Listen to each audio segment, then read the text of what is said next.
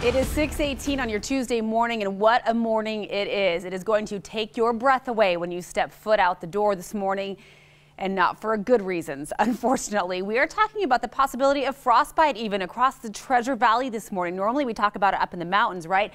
But look at this. So at 10 degrees with an air temperature reading of 10 degrees and just a 10-mile-per-hour wind, that makes it feel like -4. And we are seeing conditions like this right now in the valley. It only takes 30 minutes at a wind chill of -4 for frostbite to set in on that exposed skin, and your fingers, your nose, and your ears, your toes also are most at risk. Those little exposed digits can be susceptible to frostbite very quickly. And it really is a real danger. These are our current wind chill readings, our feels like temperatures outside. In Mountain Home, it feels like 5 below zero. Twin Falls, it feels like 12 below. It has calmed down a little bit in the mountains. These are pretty close to their actual readings right now, but that is still frigid.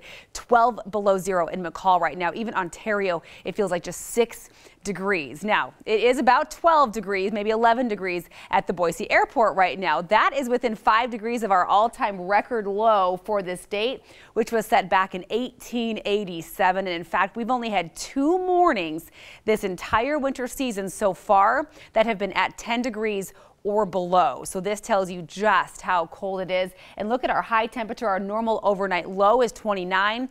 We expect to only hit 30 degrees today. So it is going to be another intensely cold day. Now the wind won't be quite as intense. That's the one piece of good news here, but it will still be a little bit breezy out of the northwest. That biting wind will still be popping up from time to time. We're seeing a couple of very light snow showers in Pocatello. Those are melting away as we speak this morning. I have to note as well, we do have a chance of some snow flurries popping up tomorrow across the valley because of this disturbance right here. However, they'll be hard to track because our Boise radar site, the Doppler radar, is undergoing some maintenance this week, so we will not be able to have access to that. It won't show current precipitation across the region all the way through Saturday, and that might come into play tomorrow. Maybe I'll have to have you guys help me out on Facebook and on Twitter tomorrow if you start seeing snow flurries where you are in the morning. We expect them to come in later in the morning tomorrow, but there is a slim chance of a flurry or two. That takes some cloud cover, which we will not have today, so no chance of flurries today, but a good chance of intense cold. 32 degrees are expected high for Caldwell and Ontario, just 30 in Mountain Home and Boise today, 22 and sunny in Idaho City.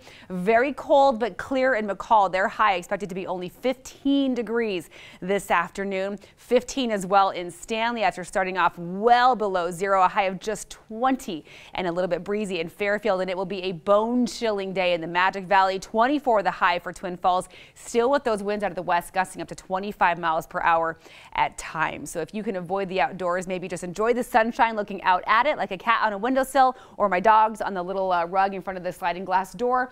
For tomorrow, more cloud cover, but that will allow for a bit of a milder morning, just 19 degrees tomorrow with a chance of flurries off and on throughout the day.